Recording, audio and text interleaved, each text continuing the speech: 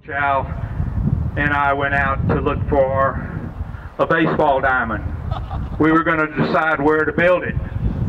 Well, Pat, the guy who was in charge of the grounds, he says, I got the ideal spot. So he took us over to a place over there on the east side of the campus. He said, come on, I'll show you. Well, we tried to get on to take a look at it, but he had to bring out the tractor to chase the bull off the field so we could get out there and have a chance to look. We took a bunch of stuff for cows. It's beautiful here. There are no rocks on the place. I don't know if we'd ever be able to play here right now. Coach Al had to go through a lot here. There were 5 buildings here when we first came. The main administration building, the boys and the girls dorm, cafeteria, and the chapel. Now why they put the chapel over by the guys dorm, I don't know. But they put the cafeteria over by the girls dorm. Coach Al is one-of-a-kind person. He had a great influence on my life. He gave me the opportunity to really understand how to work with the youth of tomorrow. I'll never forget the one thing that he told me. I was having some trouble when I was coaching, and he told me, he said, Ruth, he said, who is the greatest athlete in the world? And I said, gosh, Coach Al, you know, you can choose from a lot of people. And he said, no guess. And I took, you know, Allie, I went to the horses who were the best runners and Triple Crown winners and there were a lot to choose from. He said, no, none of them. He said, there's one thing you got to remember, that the best athlete in the world is the one that has the most fun. So when you work with your kids, they're the future of baseball and of athletics. He said, see to it that they become the best athletes in the world. But that's something that I'll appreciate from Coach Al. He's not only a coach, he's my friend and he's my brother. And I just want you to know how great it is to see all of you people here to remember Coach Al. And I thank you and for the honor of being here to receive this jersey in his name.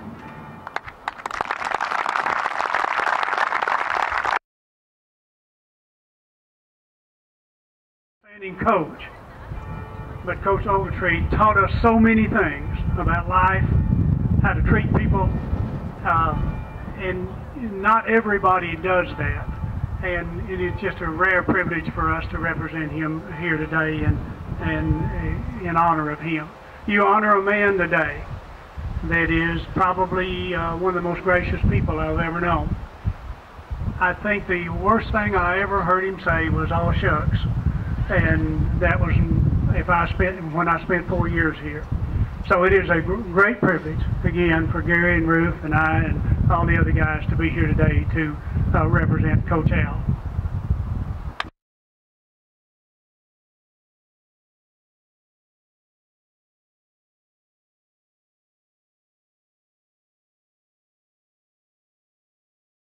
Arnold. Batting second in center field, number 8, Brian Shelburne. The DH, number 16, Mark Carlson. The third baseman, number 22, Trevor Allred. Playing shortstop, number 14, Ethan Vedrine. In right field, number 17, Nico Kaluta. Catching, number 27, Varia Costello. At first base, number 15, Luciano Villanueva. Playing second, number 4, Nolan Kipp. And on the mound for the University of Dallas, number 20, Michael Byers.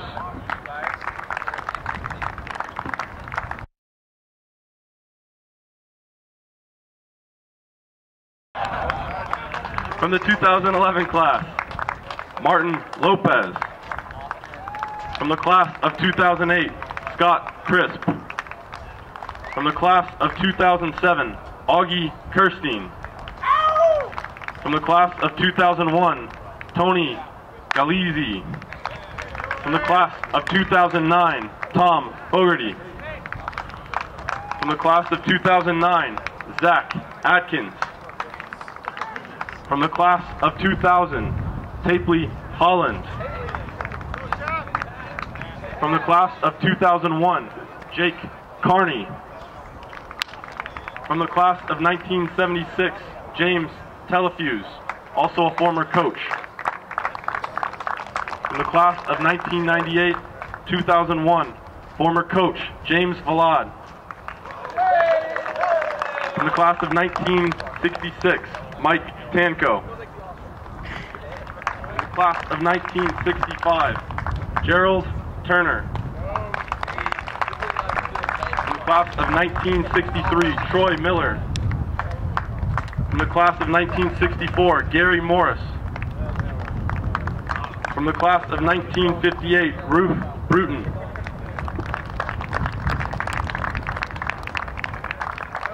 From the class of 2005, Pedro Gonzalez. From the class of 2004, Brian Spinner.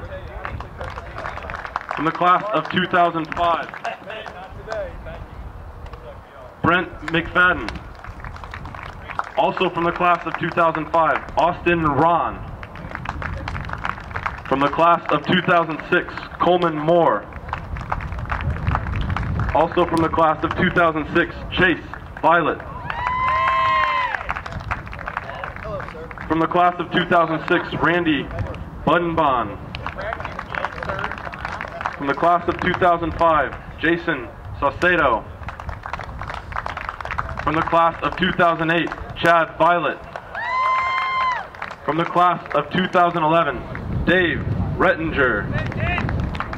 From the class of 2001, Mike Perdue. Former coach Scott Myers. From the class of 2011, Philip Karkoff. From the class of 1999, Dave Bagiani. From the class of 2011, Delano Ponce. From the class of 2002, Jack Price. And finally, from the class of 2009, Clay Evans. Ladies and gentlemen, your University of Dallas alumni roster.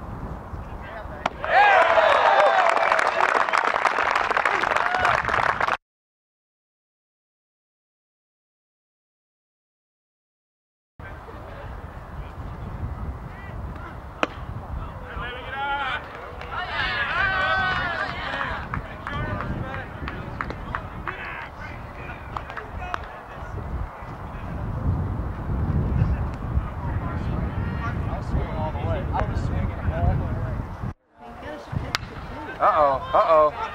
There you go. All right, boys, go. Okay.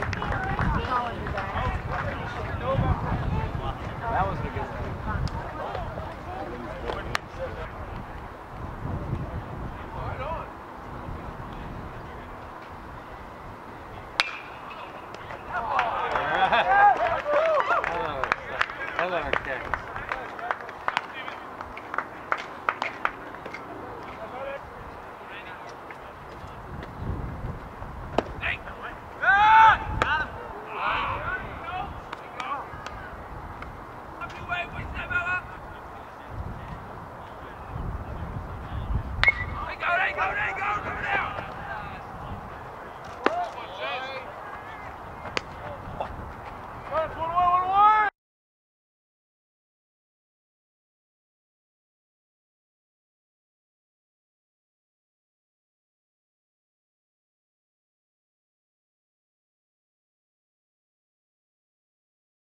It started with a wonderful ceremony honoring all the former players from the University of Dallas. There were a lot of different generations of UD baseball here today. and the retirement of Al Ogletree's number was very special. Al's a great man who means a lot to the program. And for me to be back on campus at the Alumni Game was exciting. It's great to be a part of it, and I know Coach Holmes has a strong tradition going, and we're excited to be a part of that and continue that. You know, the baseball early on, it was a great game. If we were playing a 5-inning game, I think the baseball purists would love the game. It got a little ugly at the end, but it's one of those deals that the current UD team pulled it out at the end, which is good. We want to see them win. The alumni have a lot of work to do. It's extremely important to keep every past player involved in the program. Obviously, the guys here have a lot of pride in the baseball and the academics at the University of Dallas. And what Mylon Joseph started when he decided to bring baseball back to the university, these guys have upheld his dream and his goals, and we're proud to be a part of that. We really are. Monsignor Joseph did a great job, and to honor his legacy with this alumni game and see what he did by saying, hey, we're going to bring baseball back, it brought everybody together, and it's a special time at the University of Dallas. It sure is.